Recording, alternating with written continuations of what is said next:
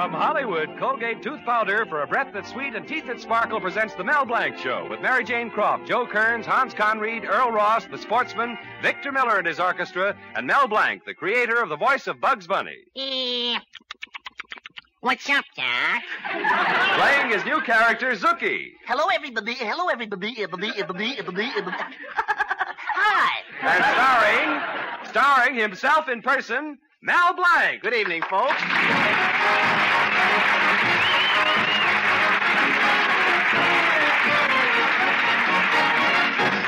It's all fine and dandy, sugar candy when I've got you. When I only see the sunny side, even trouble has its funny side. When you're gone, sugar candy, I get lonesome, I get so blue. When you're handy, it's fine and dandy, but when you're gone, what can I do? I get lonesome, kind of blue. When you're gone, what can I do?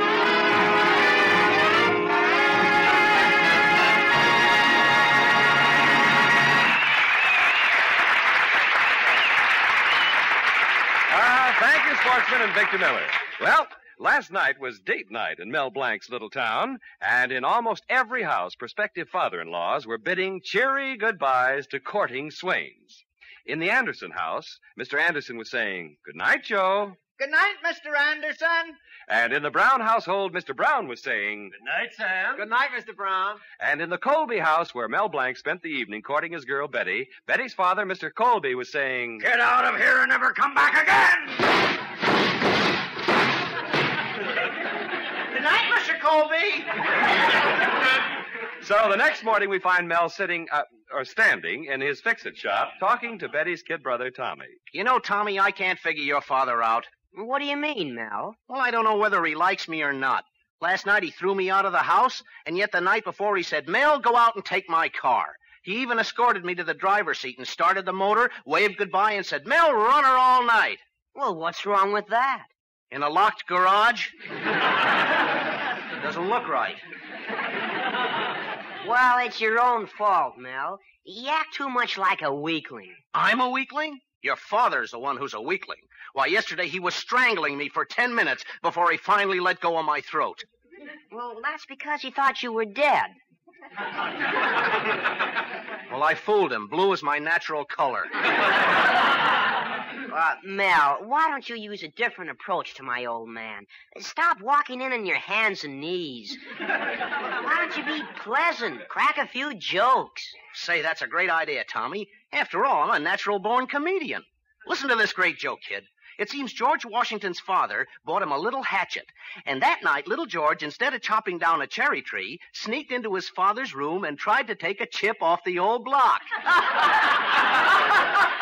You get a chip off the old block. Hatchet, hatchet. Hatchet yourself. You laid it. It's a fine way to talk to your prospective brother-in-law. Don't forget, someday I'll marry your sister Betty, and then, who knows, you may even have a little nephew that looks just like me. So I'll be a monkey's uncle. Oh, now stop kidding yourself, Mel. You'll never marry my sister as long as my father hates you like he does. Yeah, that's what you think. Oh, you better go, Tommy. Here comes my lodge president, Mr. Cushing. He's a very important guy. Oh, is that the lodge Pop is trying to get into? The Loyal Order of Benevolent Zebras? Yeah. Well, greeting, Brother Zebra. Ugga, ugga, boo, ugga, boo, boo, ugga. Greetings, mighty potentate. Ugga, ugga, boo, ugga. So long, Tommy. This is all secret lodge business. Yeah, I get it. Ugga, ugga, boo. What's such a secret? I said that before I could talk. Well, I just came around to remind you about the important meeting tonight, Mel. Looks like we're about to get that priority to build a new lodge auditorium. Gee, I thought there were a lot of people ahead of us. Well, the top priority went to the pool hall. And then came the saloon and then the bowling alley. We're ahead of only one person. Who's that? A veteran who wants to build a house. And another thing, Mel, we're voting on Colby's application for membership. I thought Betty's father was voted in last year. Well, he didn't get quite enough votes, so we declared him a zebra without stripes. Well, what's that? A jackass. Well, I sure would like to be there to vote for him, but I've got something more important. I got to go up to Mr. Colby's house and square myself with him. Well, are you in trouble with Colby again? What'd you do this time to make him mad? Well, last night Mr. Colby finally got delivery on his new 1946 console radio. You should have seen it. They delivered it in a beautiful plastic crate. In fact, it was so beautiful it got me all confused. Well, what did you do? I threw out the radio and plugged in the crate. So that's why he tossed you out of the house again, huh? Yeah. I've been tossed on the lawn so much I'm beginning to feel like the afternoon paper. Gee, if I only knew what to do to make Mr. Colby like me. I can't even get near him. Well, Mel, why don't you send your assistant, Zookie, over? You let him deliver a box of candy and attach a personal note. Nothing better. Hey, that's a good idea. Thank you, mighty potentate. Well, anything to help a brother zebra, you know. So long, Mel. Ugga-ugga-boo, ugga-boo-boo, ugga. Ugga-boo-boo, ugga-ugga-boo-boo. Oh, careful, Mel. You slipped up on that password. Well, what do you mean? You uggered when you should have booed. Now to get a box of candy and write a little note. Boy, this is great. I can just see Zookie giving it to Mr. Colby now.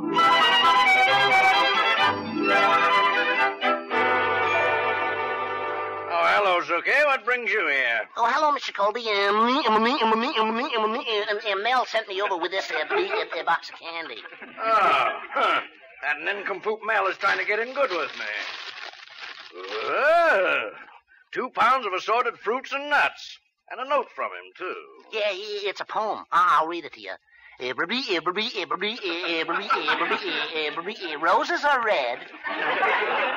Violets are blue. That's why I send these fruits and nuts to you. Oh,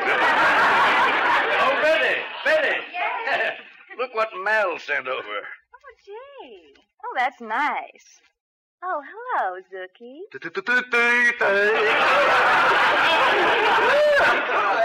Hello, Betty. Thanks.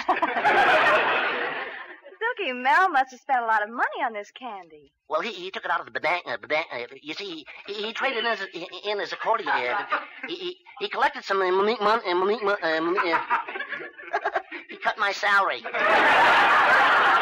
Well, the candy's nice, but I don't know whether I ought to forgive Mel for what he did to my new radio.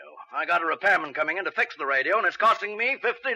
Daddy, why don't you give Mel another chance? I don't want him near that radio. Tonight my favorite program is on, and I want to hear it. Oh, but Mel could fix your radio. He fixed the Anderson radio, and now it brings in all the program. You can get Africa.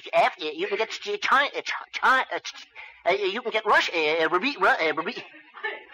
It's dead as a doornail. However, I can't overlook the fact that Mel did make a peace offering. So, Zookie, you may tell Mel he can come over here tonight to see Betty. But he's got to keep his hands off the radio. Oh, I'll promise for Mel, Father. Zookie, now you run back to the fix-it shop and tell Mel. Oh, okay. Oh, this is swell. When I tell Mel, why, he'll be so happy he'll take me in his arms and he'll hug, he'll kiss.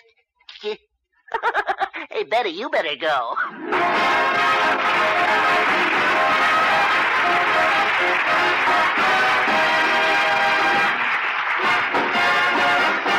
Use Colgate Tooth Powder, keep smiling just right. Use it each morning and use it each night. Don't take a chance with your romance. Use Colgate Tooth Powder. A girl who has a breath of trouble is seldom asked to date up double. Don't let a breath of trouble, unpleasing breath, hurt your popularity.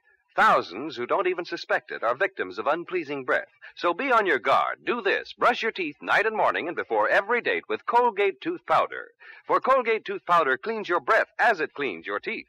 Yes, scientific tests have definitely proved that in 7 cases out of 10, Colgate Tooth Powder instantly stops unpleasing breath that originates in the mouth. What's more, no dentifrice at any price cleans your teeth more quickly and thoroughly than Colgate Tooth Powder. Remember to buy it first thing, and remember the name, Colgate Tooth Powder, with the accent on powder. Don't take a chance with your romance. Use Colgate Tooth Powder. Now back to Victor Miller and the Sportsmen doing 5 minutes more.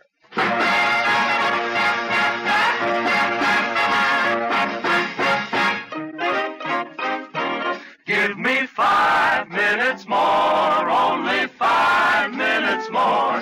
Let me stay in your arms. Do-do-do-do-do, here am I begging for only 5 minutes more, only 5 minutes more of your charm. All week long I dreamed about our Saturday dates. Don't you know that Sunday morning you can sleep late? Give me 5 minutes more, only 5 minutes more. Let me stay forever in your arms.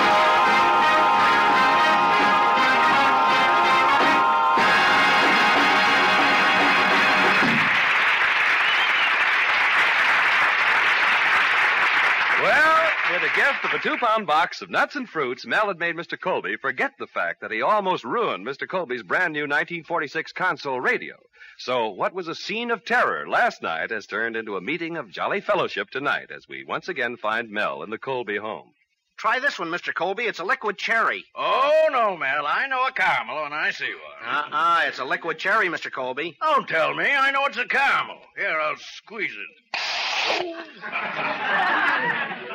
Well, with a little whipped cream on your head, you'd look just like a sundae.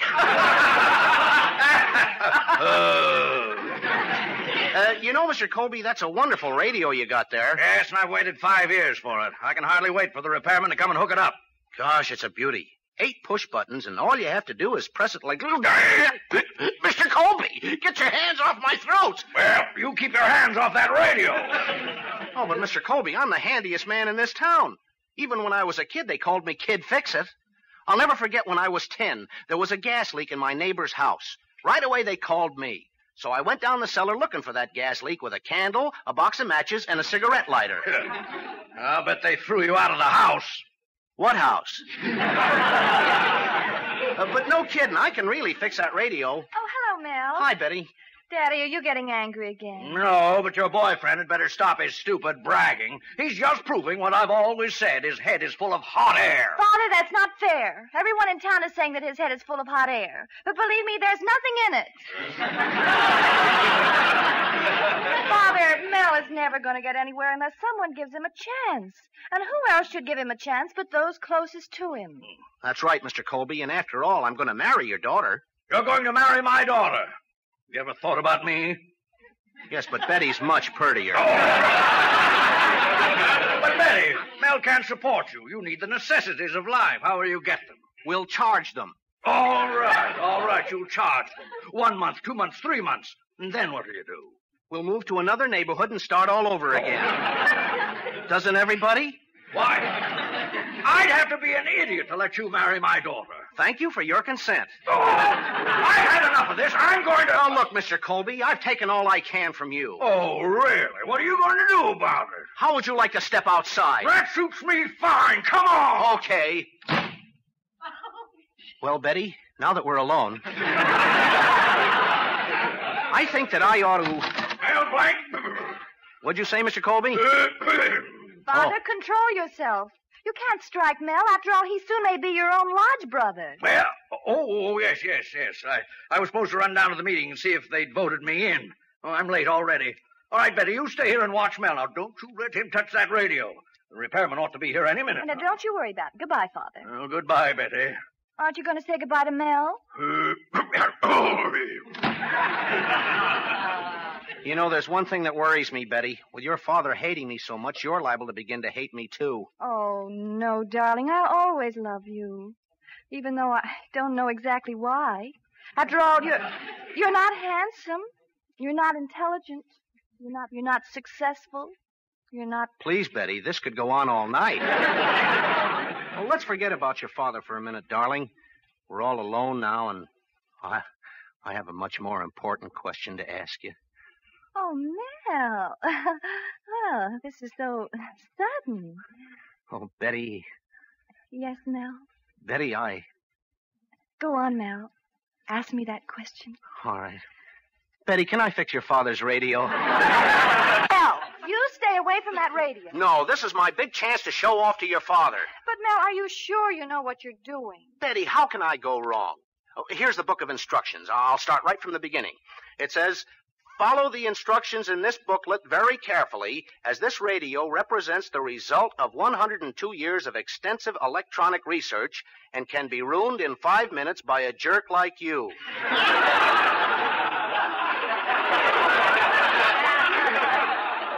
Betty, your father wrote in this book. Who needs this book anyway? Betty, bring me a hammer and a corkscrew. Oh, just a minute. Oh, Mel, it's the repairman. Oh, we don't need him. Send him away. But... The radio's all fixed. I'm sorry you had to come. But...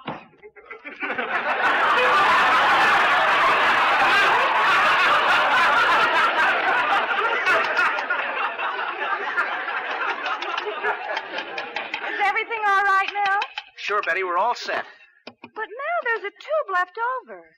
Well, let's not waste it. Screw it into the chandelier. Well, let's go. Turn the knob, Betty.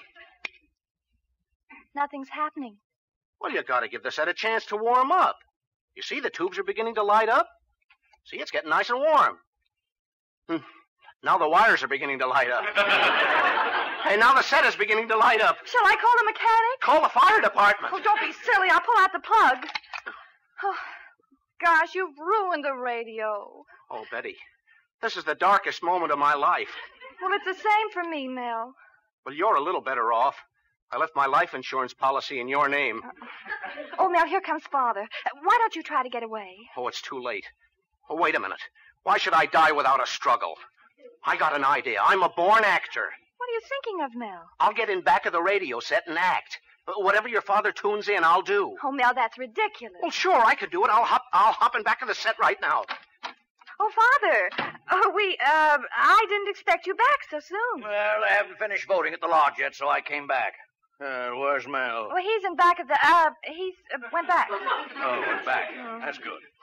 Well, Betty, I just saw the mechanic's truck pull away from the house. Now I can listen to my radio. Oh, but Daddy... Now step aside, Betty. It's time for my favorite program, the Movie Guild Playhouse. And tonight they have 2 big stars. I'll turn it on. Oh, Cherie, I love you. I love you. I love you. Oh, Pepe, do you really? Really, do you? Do you really? Oh, Cherie, you know I do. I do. I do. Really? I'm so glad you do. Really, I am. Really. This is dreadful. I'm going to write to the Movie Guild Playhouse people. Address all letters to 160 South Vista Street. This is unbelievable. I got to get some music. Oh, yes, the Philharmonic is on. The Philharmonic? Oh, but Daddy, he can't. I'll just push the button here. And now the house lights dim in Carnegie Hall. The spotlight picks up the conductor as he mounts the podium. And now the orchestra plays the overture from Tristan and Isolde. Good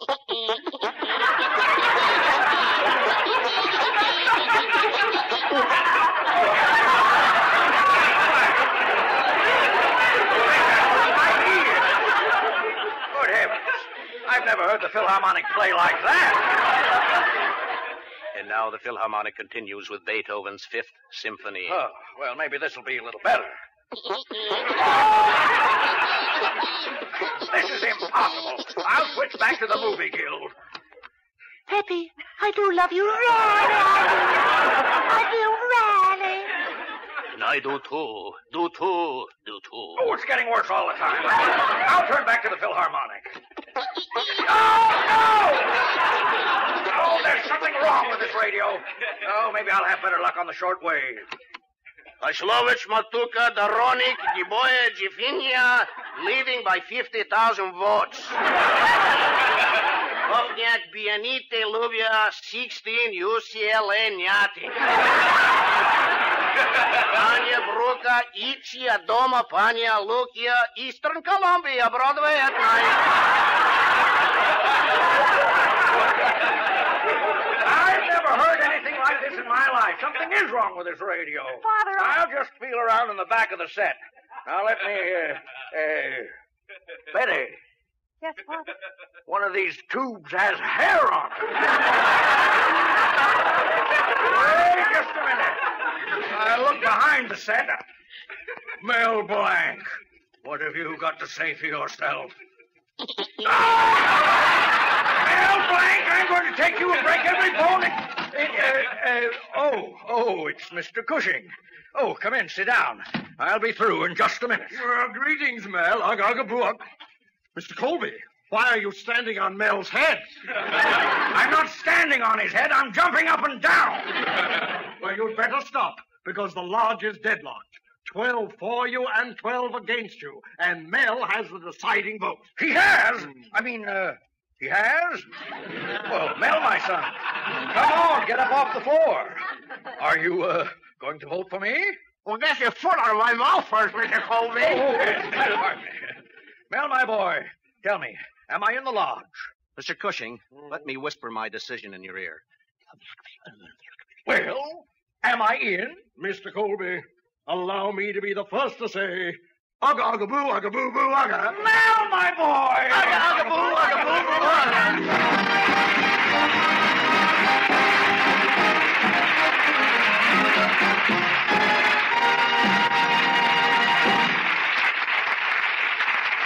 Mel Blanc will be back in just a minute. Use Colgate Tooth Powder, keep smiling just right. Use it each morning and use it each night. Don't take a chance with your romance. Use Colgate Tooth Powder. A breath of trouble, unpleasing breath, can lose you friends and alienate people. So ask yourself if you could have this social handicap. Best thing to do is to guard against it. Brush your teeth night and morning and before every date with Colgate Tooth Powder. For Colgate Tooth Powder cleans your breath as it cleans your teeth. Yes, scientific tests have definitely proved that in 7 cases out of 10, Colgate Tooth Powder instantly stops unpleasing breath that originates in the mouth. What's more, no dentifrice at any price cleans your teeth more quickly and thoroughly than Colgate Tooth Powder. Remember to buy it first thing. And remember the name Colgate Tooth Powder with the accent on powder. Don't take a chance with your romance. Use Colgate Tooth Powder.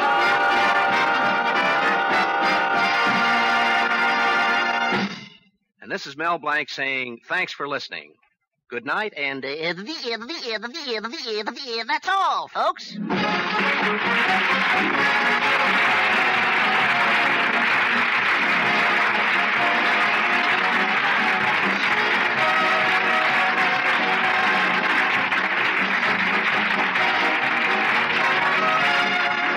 This is Bud Easton reminding you that Colgate Tooth Powder for a breath that's sweet and teeth that sparkle brings you the Mel Blanc Show every Tuesday at this time. Be sure to join us again next Tuesday night for more fun with Mel and the people you'll meet in Mel Blanc's Fix-It Shop. Say hello to Halo Shampoo for naturally bright and beautiful hair. Remember, even finest soaps and soap shampoos hide the natural luster of your hair with dulling soap film. But Halo Shampoo contains no soap, therefore leaves no dulling soap film. Even in hardest water, Halo makes oceans of rich, fragrant lather, quickly banishes loose dandruff and dirt. Halo needs no lemon or vinegar rinse. Say hello to Halo and goodbye to dulling soap film. Get Halo Shampoo at any cosmetic counter. Remember,